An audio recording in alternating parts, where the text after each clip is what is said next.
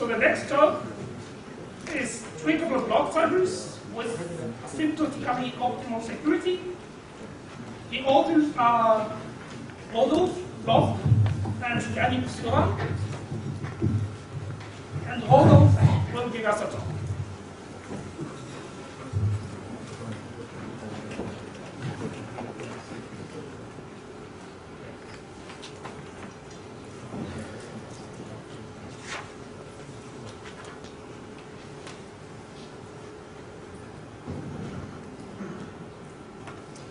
Hello, this is a joint work with Yannick Sura, and it's security proof. It's about indistinguishability of tweakable Blockciphers.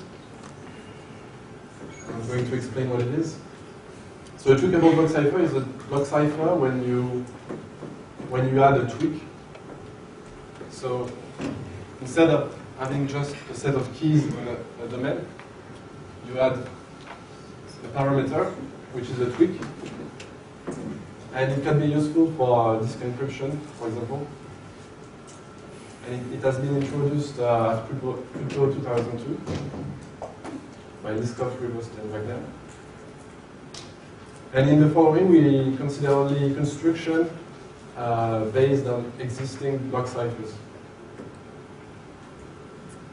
So the original construction is just one round.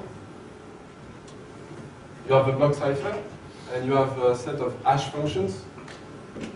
And you can see the tweak is the variable t. The hash functions verify some property that I'm going to explain in the next slide. And this construction is secure up to 2 to the n over 2 queries against CC attacks. And this is the property for the hash functions.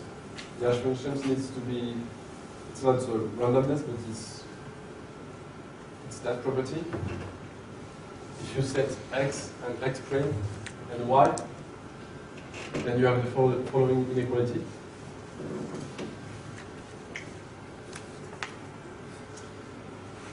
And the last year, Landecker, Shrimpton, and Terashima proposed the following construction. It's the same construction with one more round. And they proved the security up to 2n over 3. So the intuitive question is, what happens if we have more rounds? Let's say you have L rounds. What's the bound? And that's the subject of the paper. We analyzed the security of the previous shape, and it's what we proved. You have the following bound, and you can see the R and R plus 1. So for example, for one round, you will have Q to the 2, and then you will have 1. So you find the same bound for one more. And we have the same result for 2 rounds, and so on. Asymptotically, with the number of rounds, you go up to the information bound, which is 2 to the n. So this is the NCPA security. So we are optimal in NCPA security. And the second equality is the CCA security. For the CCA security, we are close to the optimal, but it's not yet finished, and it's an open problem.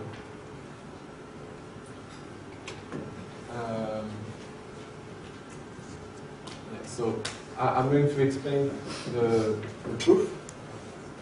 So you have two worlds. You have the real world. You have the queries of the attacker. You have the shell.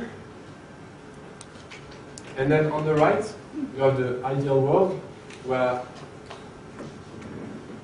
pi is a tweakable random permutation. It means that for every t, P of t is a random permutation.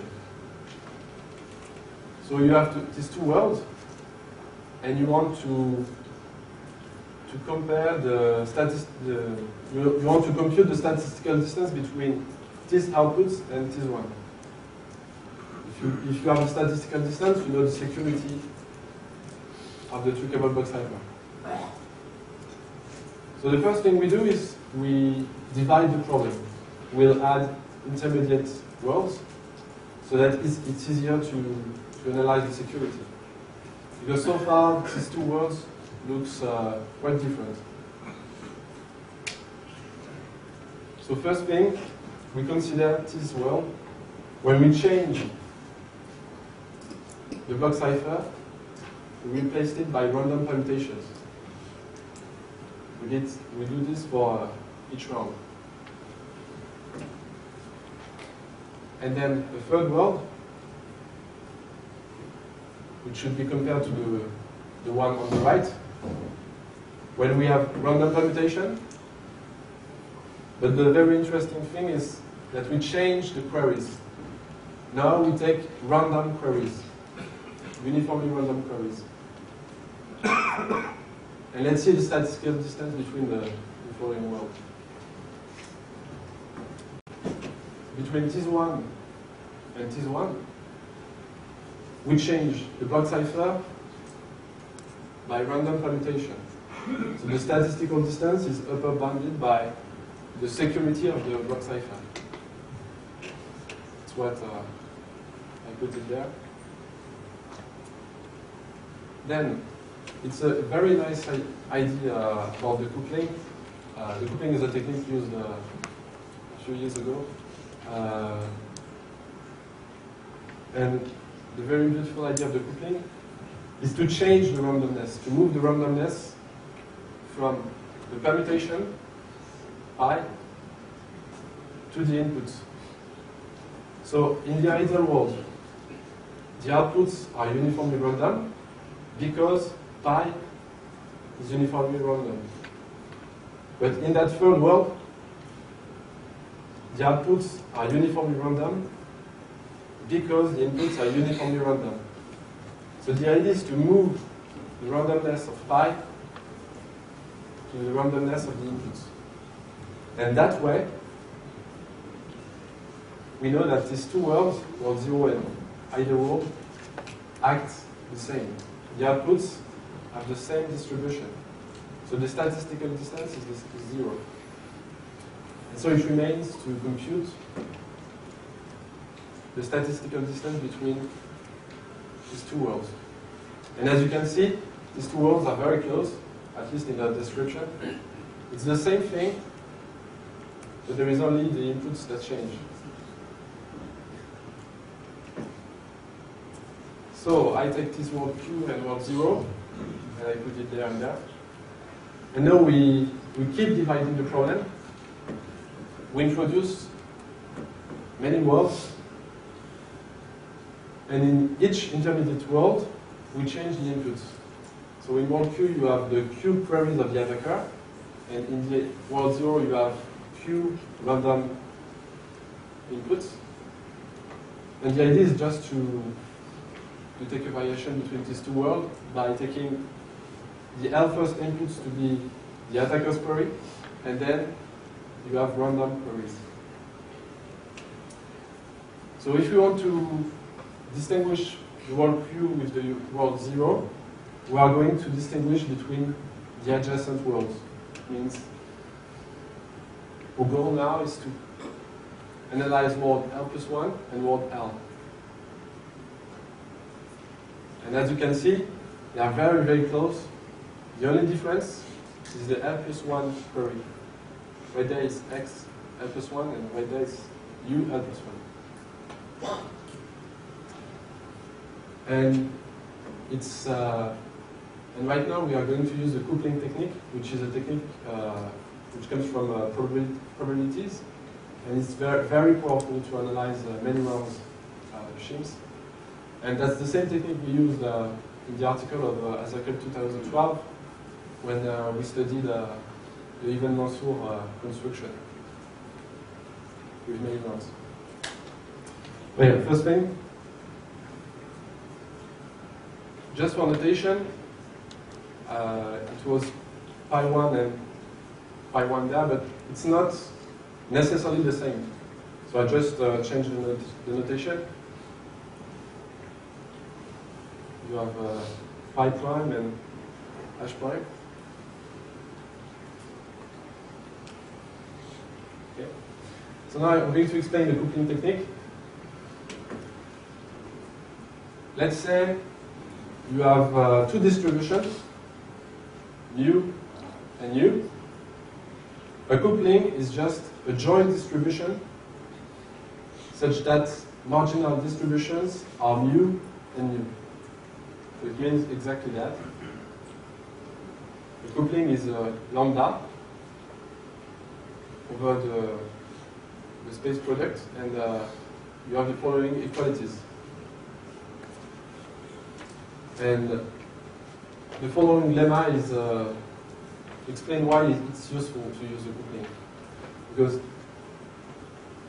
for any coupling, you have the following inequality. Now let me just explain. If you have two random variables, x and y, which have the distribution of the coupling,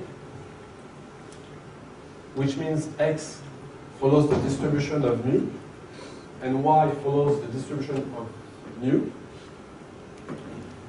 then you can compute the statistical distance between mu and nu by computing the probability that the random variables are different. So in theory, it looks maybe complicated, but in practice, it's not very complicated. I'm going to give an example. Let's say you have two coins. And the first coin makes head with probability P1. And the second one makes a coin with probability P2. And you want to distinguish the two coins.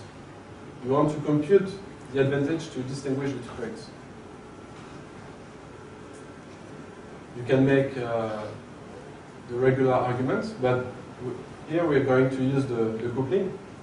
So the idea is to correlate the two distributions.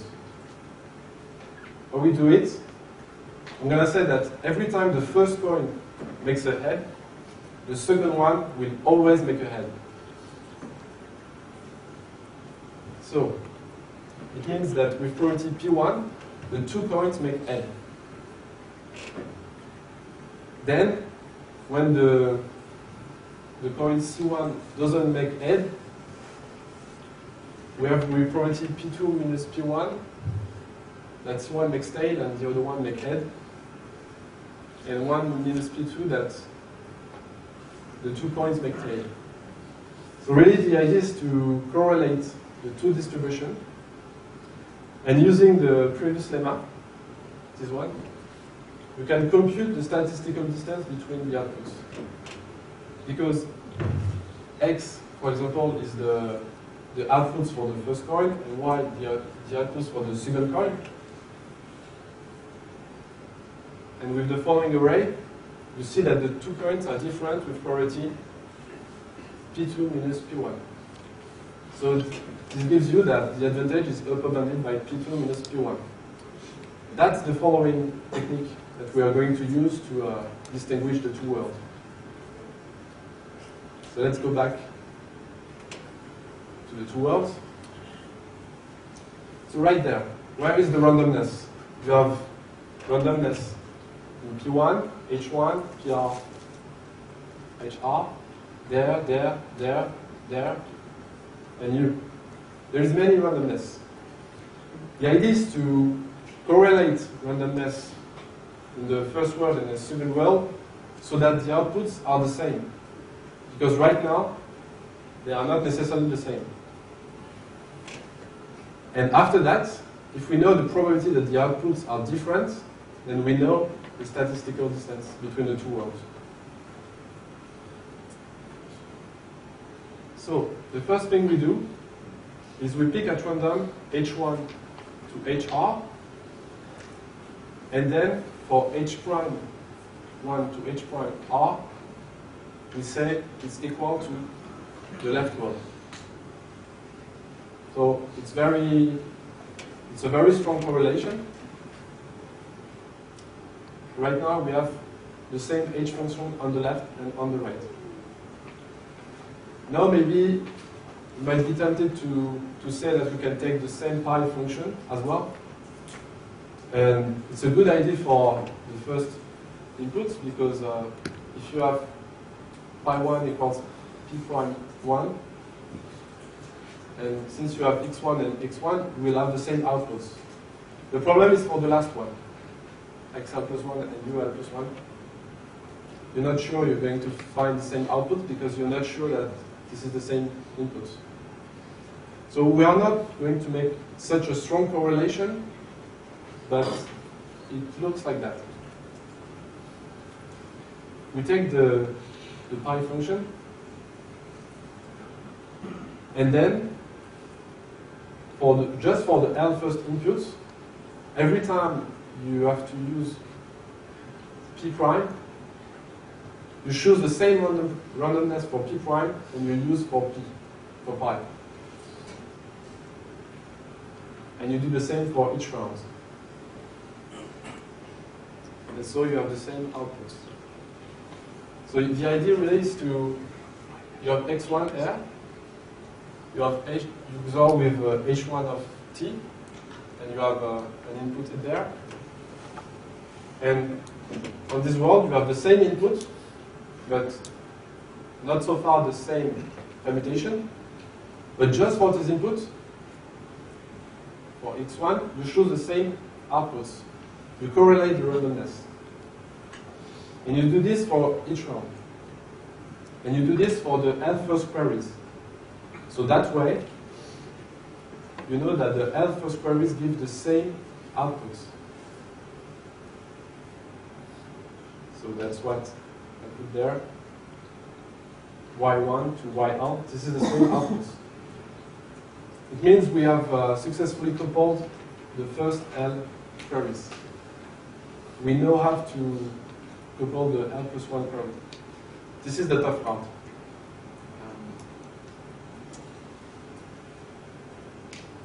So now, the idea is, let's say the input to P1, to pi1, doesn't collide with a previous query. And if at the same time, this input right there doesn't collide as well, then you have some freedom on the output, on the two outputs. And the idea is to choose the same randomness so that the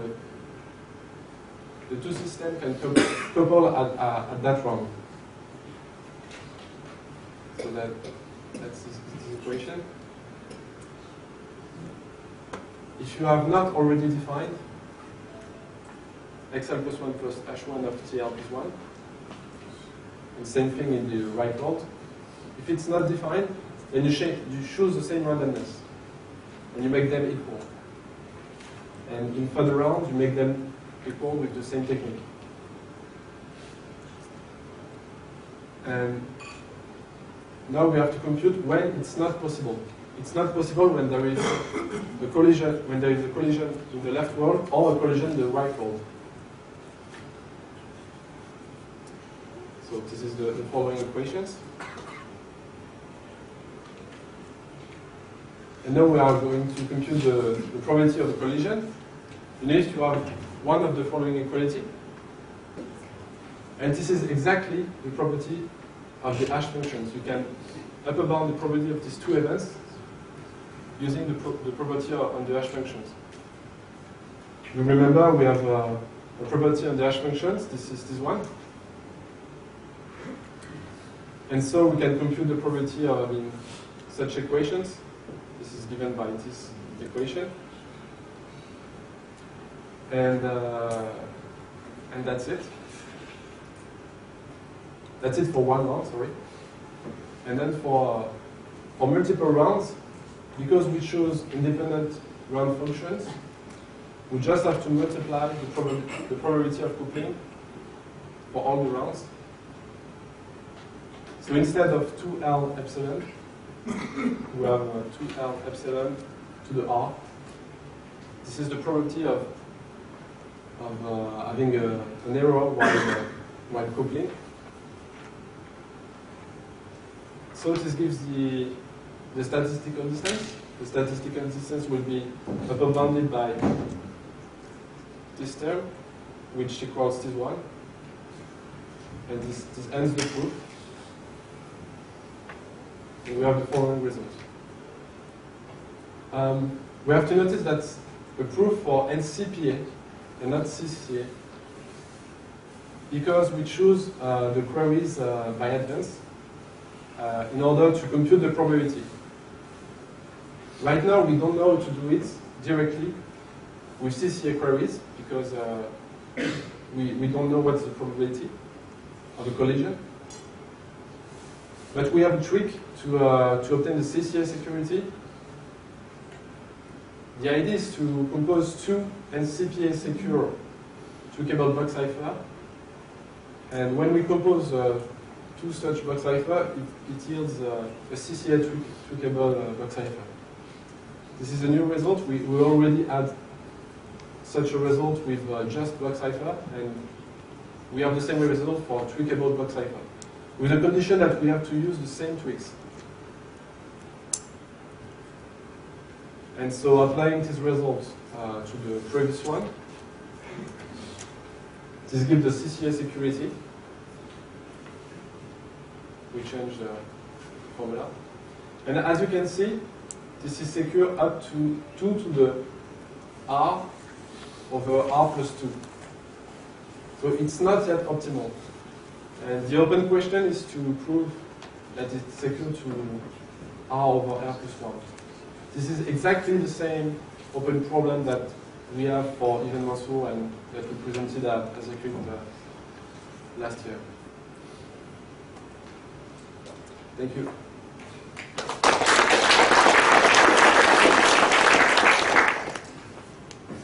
Thank you very much.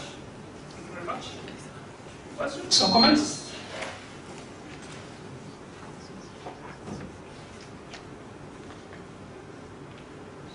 So I have one.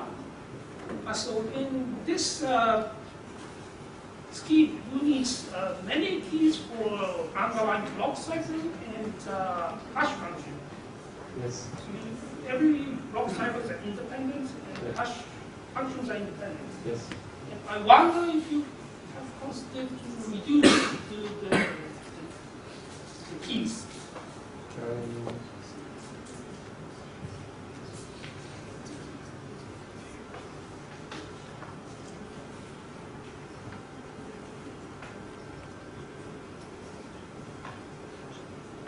The problem is that I think it's possible, but we don't know to compute the probability of not coupling on all rounds. We use the result that the probability of not coupling on all rounds is the product of the probability of not coupling on that round times the probability of not coupling on the next round. And so because the round functions are independent, it's easy to compute this one. But if there is some dependence, it's not easy to compute such a thing.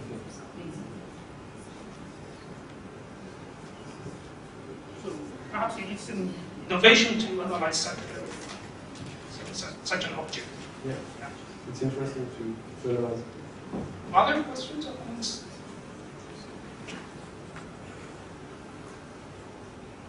Okay, let the speaker again.